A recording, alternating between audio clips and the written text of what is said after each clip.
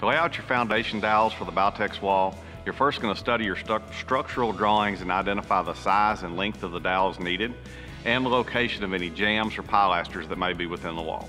Then we're ready to start layout. You're going to start at a corner, measure 5 inches in from the face of the wall on each side of the corner. That's going to locate your first dowel directly in the corner block. Then your layout is 16 inches on center down the length of the wall until you reach a jamb, pilaster, or the end of the wall or the next corner. Since the systems typically aren't going to course out perfectly on 16-inch modules, you may have to have a makeup block.